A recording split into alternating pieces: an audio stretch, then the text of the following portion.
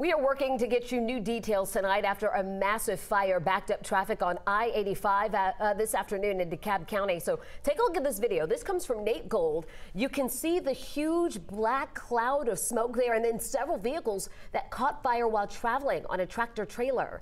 And then this video from Sean Sanders gives us another view here.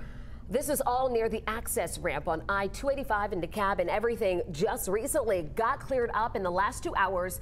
And right now, there are no reports of injuries. We also don't know details yet on what started the fire or a cost of estimates for the damage.